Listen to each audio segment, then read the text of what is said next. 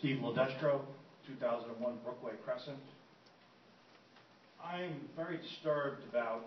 I'm sorry, Mr. Ledestro, can you address the board? Oh, can I address the board? Okay. Well, I think I want to address the people, not Public the board. comment is for addressing the board. Okay. Thank you. When good people do nothing, evil triumphs.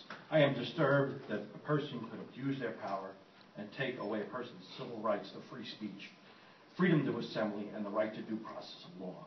It is clear that American values have been thrown out the window. How can a person be banned from a public meeting without evidence of doing something illegal?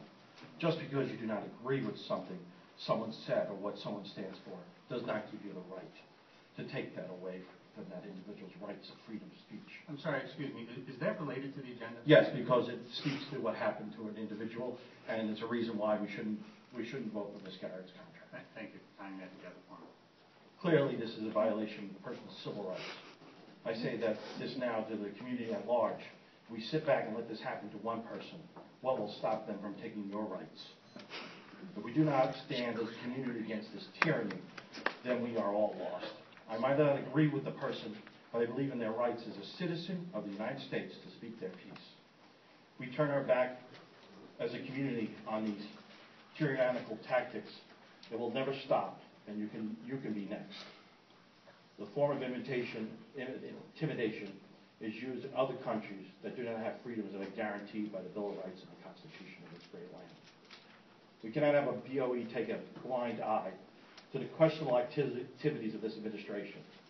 This administration is attempting to stifle its opposition by false arrests, false documentation, and misrepresentation of the truth.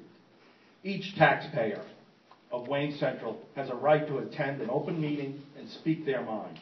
What the administration has done is wrong, and the board is also wrong for turning a blind eye. When the news media were banned from this meeting, this administration violated the Constitution of this great land for a free press and every Wayne Central taxpayer's civil rights. These tactics must stop. We need as a community to reevaluate this administration and its leadership. This administration has crossed the line. They've bullied teachers, parents, students, building staff, and all. Taxpayers with these heavy-handed tactics. It must stop now. I know I probably put a target on my back, and that's something I've done. And I fear for my children now because I've done that. And I shouldn't have that fear. Thank you. Right.